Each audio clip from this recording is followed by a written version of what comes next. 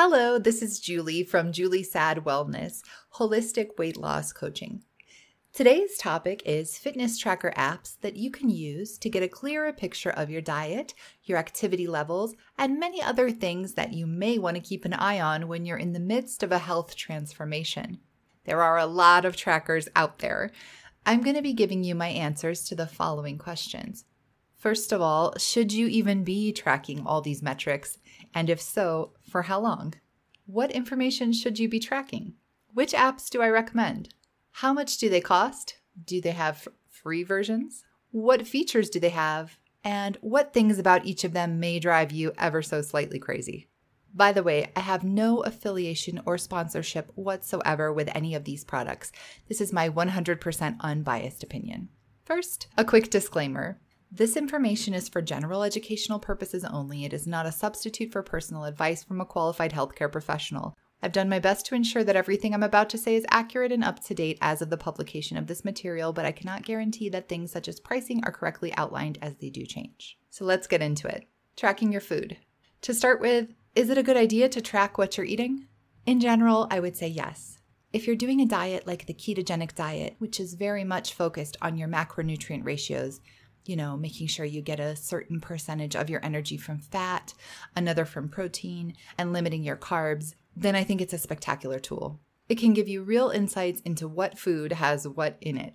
If you're strictly doing fasting, on the other hand, then macronutrients do take somewhat of a back seat, and your most important metric is going to be when you eat and when you don't. So in this case, you might not be so concerned with the specific macronutrient breakdown of your food. If you're combining keto and fasting, then yes, you'll probably want to track both what you eat and when you eat it. However, no matter how you're eating and where you are on your health journey, it's always a good idea to have some data on your micronutrients too. And by this, I'm talking about vitamins and minerals. You want to see if there's any essential nutrient that you're really lacking in your diet so that you can adjust accordingly.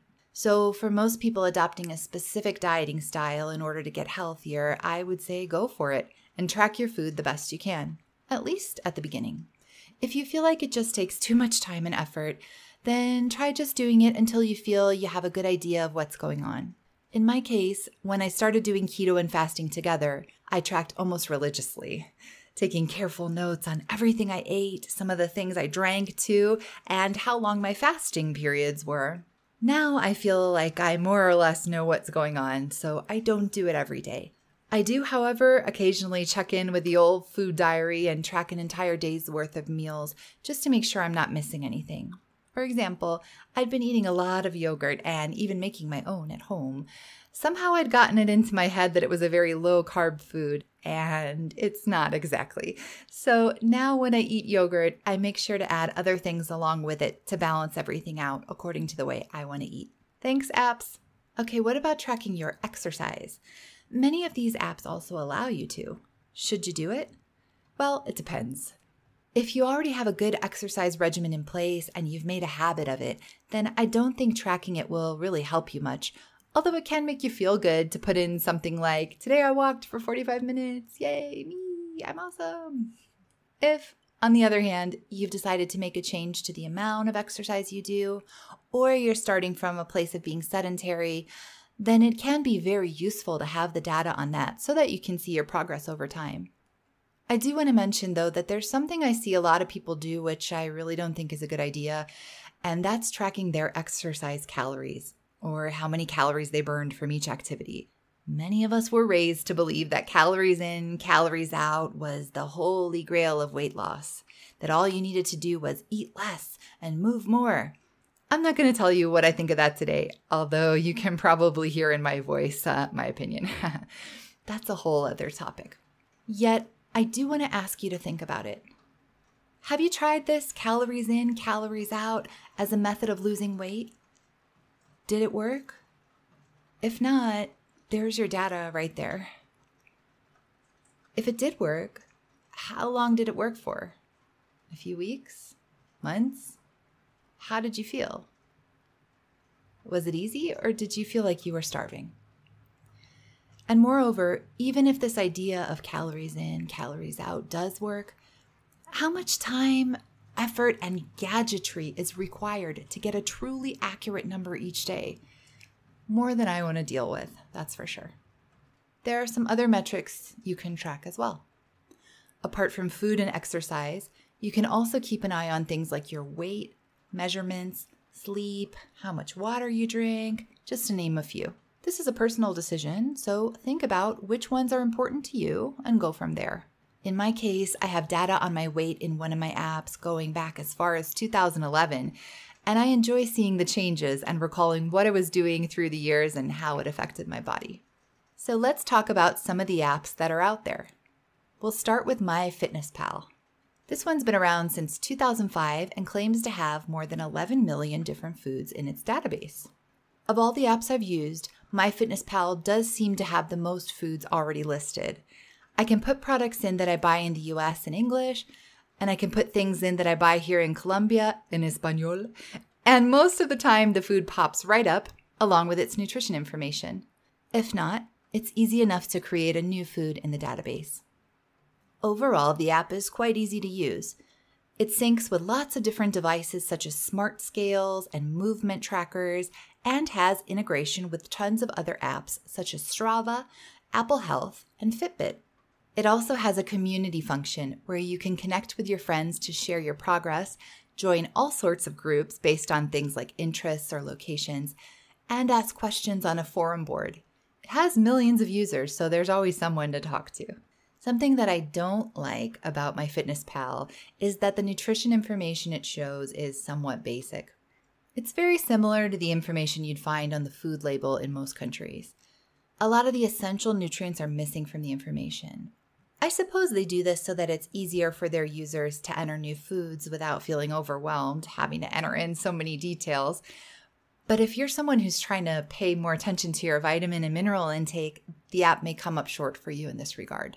MyFitnessPal has a free version which has lots of features and works well, but is ad-supported. If you are the type of person who gets easily annoyed by pop-ups and banner ads, this could be a point of frustration for you, as there are a lot of them on there.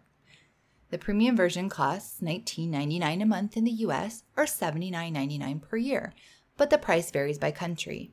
I found a lower price here in Colombia, for example. This paid version allows you to customize the app's layout, specify your desired macros by gram instead of just by calorie percentage, offers more food analysis and insights, allows you to export your data into a .csv file, and takes away those pesky ads, in addition to some other features. Included in the app are a selection of workout videos, some free and some only with the premium version, guided meditation and breath work in an audio format, and a large collection of recipes. Now, there's something about this app that I really disagree with. I don't like that the app scolds me about certain things, especially saturated fat. If I eat certain foods and put them in my diary, a message appears that says, "This food is high in saturated fat." More and more research is coming out to say that the hysteria about saturated fat was just that, hysteria. Therefore, I don't want the app to chastise me for something that I'm not worried about. I tried putting in several different foods with high saturated fat contents to trigger the warning and give you an example, but I couldn't come up with one. So I thought maybe they'd remove the feature, and I emailed them. Turns out the warning is still there. This is what they said, quote, "The saturated fat insight is still very much part of the program, but it does have some conditions to be met and also other insights, like noting something is high in protein would take priority if their conditions were both met. I can't give the specifics about the requirements for the insights to trigger," end quote. Okay, make up your minds, guys. You're saying that sometimes it's bad, but sometimes it's not bad, or what? I completely disagree with the notion that saturated fat is bad for you. I'll get into the specifics of why another time. But for now, suffice it to say that I am wholeheartedly against warnings popping up in my food diary to tell me I'm a bad girl because I ate saturated fat. Additionally, they have another warning that also rubs me the wrong way. If you eat what MyFitnessPal considers too few calories in a day, when you finish your food diary for the day, the app tells you that you have not eaten enough, and it will not allow you to post your diary publicly so that others can see it. and then it encourages you to eat snacks. I feel that this warning can be counterproductive for many people, especially those who are fasting and thus may wind up with some lower calorie days. And in general, snacks really aren't a good strategy for weight loss. All in all, I think that MyFitnessPal is a good app if you want to track your basic nutrition stats, and I love the community feature. All right, now I want to talk about another tracking app called Fitbit. Many people know Fitbit because of their wearable fitness trackers like watches and so on, but you can use their app whether you have one of those or not. I won't spend too much time on Fitbit because I think it's very similar to MyFitnessPal in that it has very limited nutritional information, but like MyFitnessPal, it does have a large food database that supports a variety of languages. It also, like MyFitnessPal, has a huge community of users that you can connect with. Unlike MyFitnessPal, however, it only syncs with Fitbit devices and offers very little integration with other apps. One thing that sets the Fitbit app apart is that it has a lot of workouts built into the app. Some are available with the free version and some only with the paid one. There are even workouts that you can do completely seated, including if you are in a wheelchair. The app also offers short guided mindfulness sessions. Fitbit offers wellness reports with the premium version that you can print out and share with your doctor or another healthcare professional such as a nutritionist or wellness coach. These reports show an overview of your health data and include stats and charts about your heart health, weight, sleep, and activity. Compared to the free version of MyFitnessPal, the free version of Fitbit has much fewer ads, making for a more pleasant experience using the app. The premium version costs $9.99 a month or $79.99 a year. Up next on our list of apps is Zero. Zero was mainly designed with users who are fasting in mind. As you go through the fast, the app tells you what zone you're likely in. It goes from anabolic to catabolic, then fat burning, then ketosis, then deep ketosis. What the heck does that even mean? I'll tell you, don't worry. Very long story short, those are the different zones we go through as we move from a fed to a fasted state. The app explains what each one means and what's going on in your body in each process.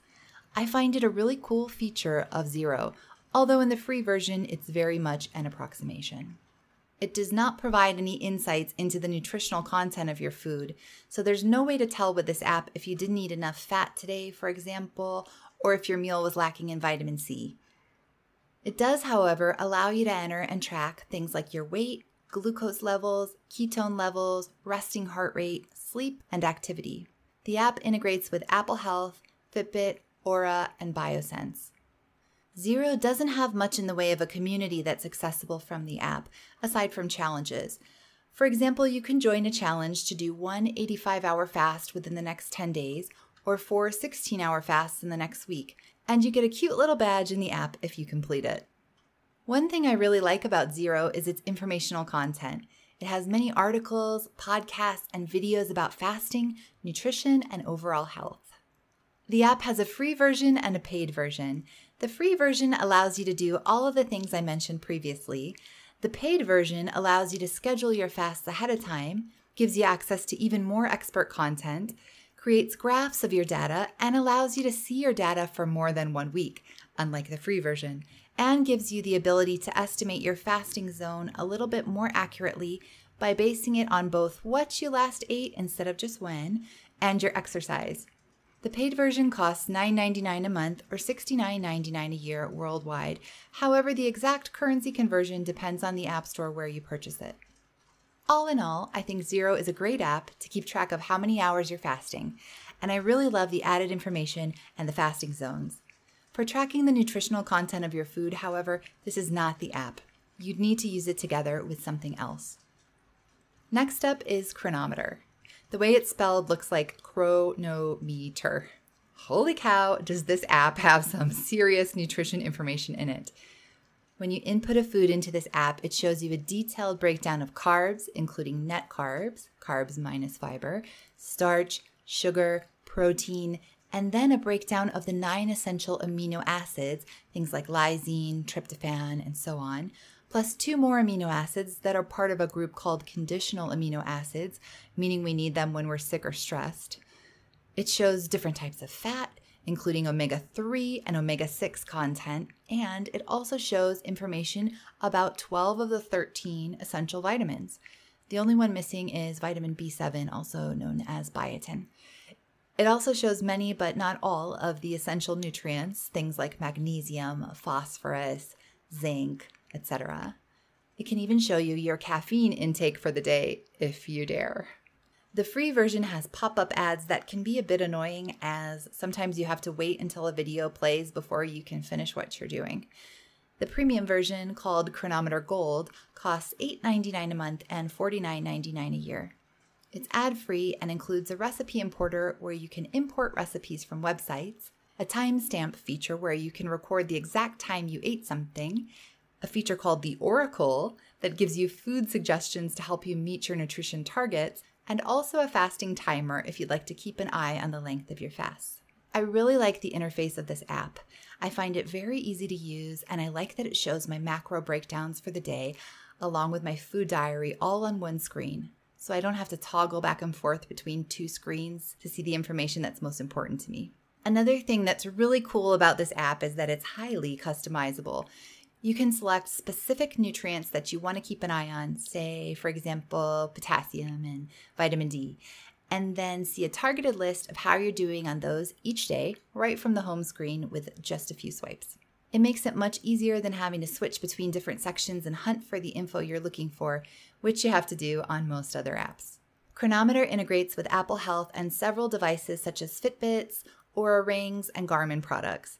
In terms of what you can track with the app, it's your diet in quite a lot of detail, as I mentioned, your exercise, and a lot of biometrics such as sleep, lab work values, all sorts of measurements, your mental state, and even your poop. You can also create a custom biometric if the one you want is not on there. In terms of community features, there are links to their social media accounts, as well as to a forum where you can chat with other members. The forum community appears to be on the smaller side at the moment, so you might not have as lively of a conversation as you would on some of the apps with a bigger following, but there are people on there for sure. When all is said and done, I really love Cronometer. I think it offers you so many nutrition insights, and I love that you can customize it to suit your needs. Next on the list is Carb Manager. Right off the bat, I find the interface of this app to be a little clunky. For some reason, every time I open the app, I forget where the diary function is located, as you have to scroll down to enter your food. The app has a decent amount of nutrition information that you can track, and also can show you the glycemic load of specific foods. However, in order to access any of the specific vitamins or minerals, you'll need to upgrade to the premium version. So if you want to see how much B12 you got today, for example, be prepared to pay up. In general, Carb Manager appears to be aimed at people on a ketogenic or other low-carb diet, with some attention being given to fasting as well.